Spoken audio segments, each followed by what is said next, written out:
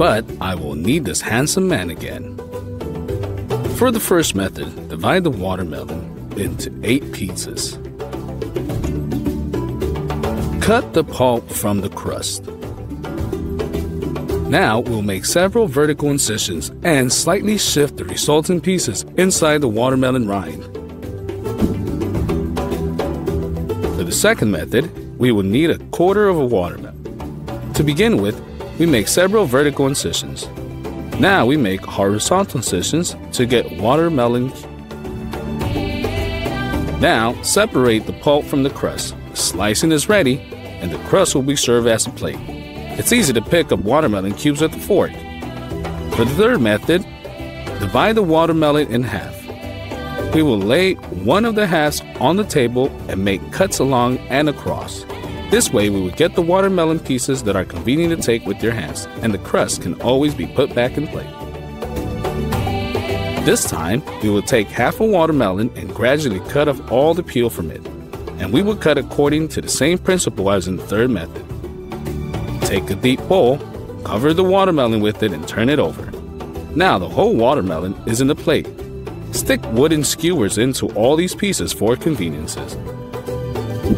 For the fifth method, take half of the watermelon and divide it lengthwise into 3 parts. Stick skewers along each of the 3 parts. We will make incisions across so that each skewer has its own piece.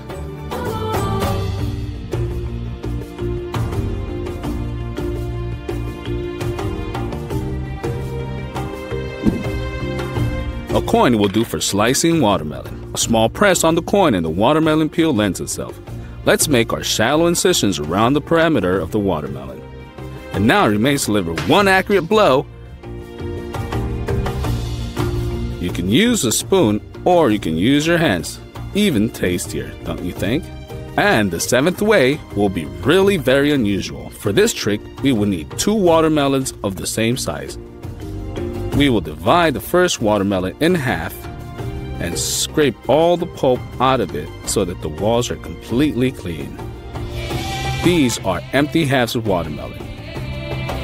Let's take the second watermelon. We'll cut off all the peel from it.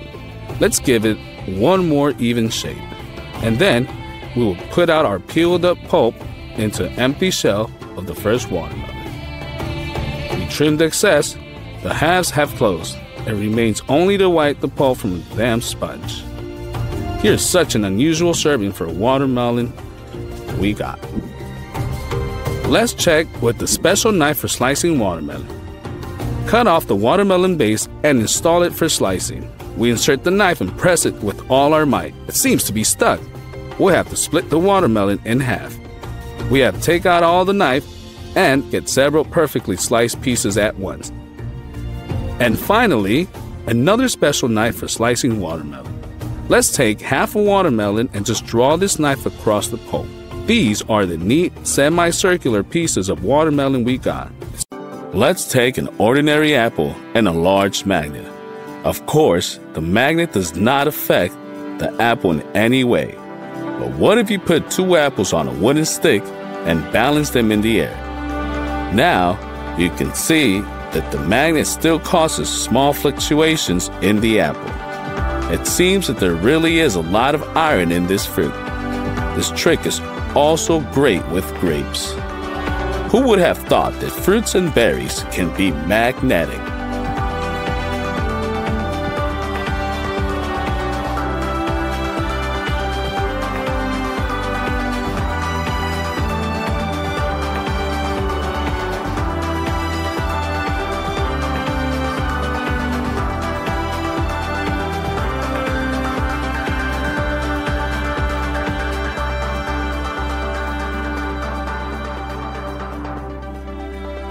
We will install the magnet on the stand and take a couple of needles on a thread.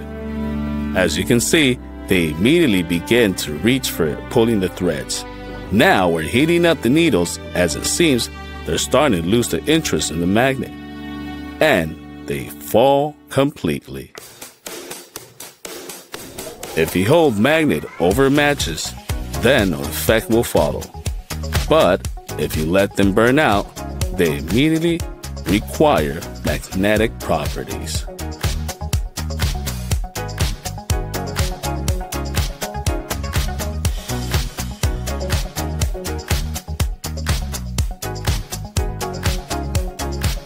And not only a big magnet, but with such a small one. How is this possible?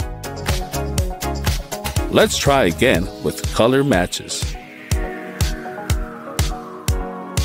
At last, nothing comes out with them. Let's take 4 magnets and 16 steel balls. Now, we'll open up the plastic baseboard and place them inside as follows. Push a lonely ball to the nearest magnet and bam! All the balls have changed their position. And the extreme one flew out the baseboard at a decent speed. This is a real magnetic rifle.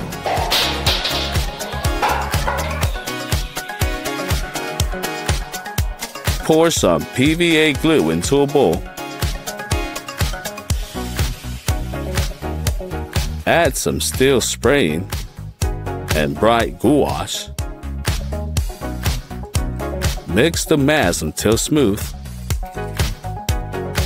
And now add sodium and we'll mix it until the mass turns into real slime. But this is not just your ordinary slime.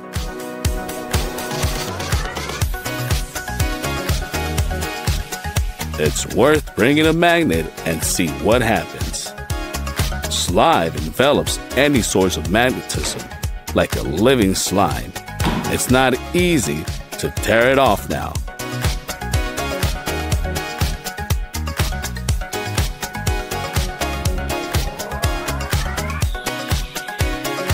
Holding the magnet at a distance, you can see how the slime seems to be pulling a tentacle towards it. Because of this, it really looks like something's alive. Just look how strongly this mass is drawn to the magnet. Much more interesting than your usual slime, right?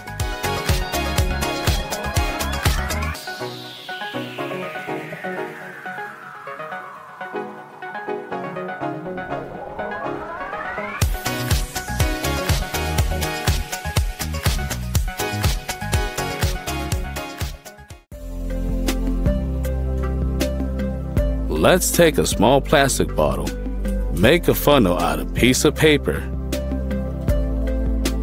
and pour some printer ink inside. Using a syringe, add alcohol inside until the bottle is filled.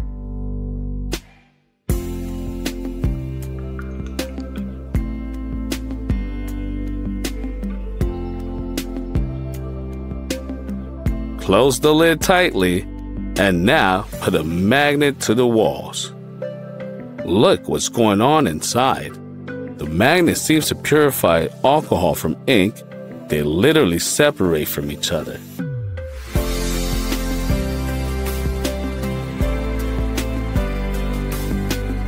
See how beautiful it can look, like a black waterfall that is directed upwards. All ink, no matter how well it has been stirred, will still be attracted to the magnet.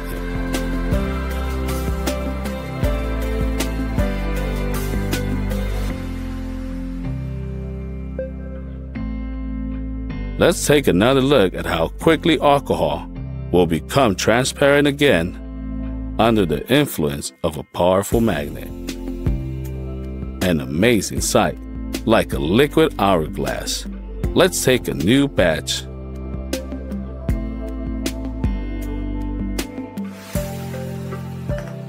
Let's take a new batch of powder ink and mix it with oil. Pour a little in the glass, and with the help of a magnet, we will get an unusual drawing tool.